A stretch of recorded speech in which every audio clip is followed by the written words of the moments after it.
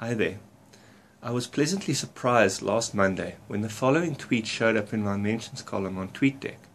It was from IndieAuthorLand, and it read, "Heritage of Deceit by Graham Downes is a thriller about a man who finds evidence of a genocide," and they gave a link. They had told me that my interview there would only be published this past Tuesday. Anyway, I'm really happy how it turned out. Here's the text of the interview. Heritage of Deceit is about a guy in an office who, while surfing the internet one day, comes across something he thinks is a relic from an old genocide. Even more exciting, he firmly believes that it exists, and it's right under his nose. If it's true, the artifact could bring lots of families the closure they desperately need, not to mention lots of money, but it won't be easy to find out. It's a thrilling novelette with a love interest and lots of twists and turns. So IndieAuthorLand asked me, what arena are we in here? I always struggle to define what genre my writing is in, but I guess I'd put this one firmly in the thriller genre. What kind of readers will it appeal to, they asked. People who like thrillers, but not long, complicated conspiracy theories. This is a quick story with a plot that's easy to understand, but definitely not boring. Then they asked me to tell them a bit about my main characters. Well, there's Lloyd. He's the one who discovers the artifact on the internet. He's very much your typical ADD kind of guy. Nothing keeps him interested for very long. At the start of the book, he's bored and looking for an outlet for his talents. Lloyd's friend Robert is much more pragmatic. He hears Lloyd's theory, but he wants to check it out.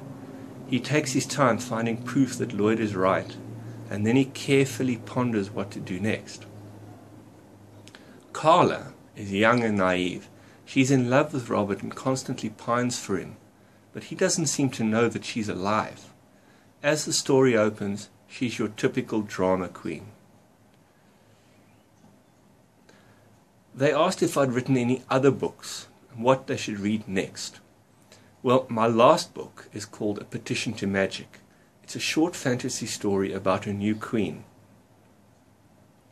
Desperate to prove herself, she agrees to hear the case of a farmer who claims his neighbor stole his cow. Hearing such a case is unheard of for the ruler of a kingdom, but you'll just have to read the story to find out how it turns out. Tell us a bit about yourself, they asked me. So I was born in Alberton, in South Africa, in 1980.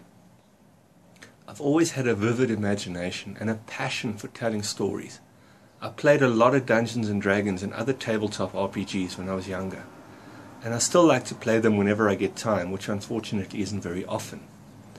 For a day job, I'm a computer programmer, but I still love to write. My stories simply have to be told. What about my website? Well, you can check out my blog at grahamdownes.blogspot.com. From there you'll find links to Heritage of Deceit and A Petition to Magic, and I'll be updating it with more books as they release. You can follow me on Twitter, @GrahamDownes, where I tweet about all sorts of things from writing and publishing to programming and IT to business to Christianity.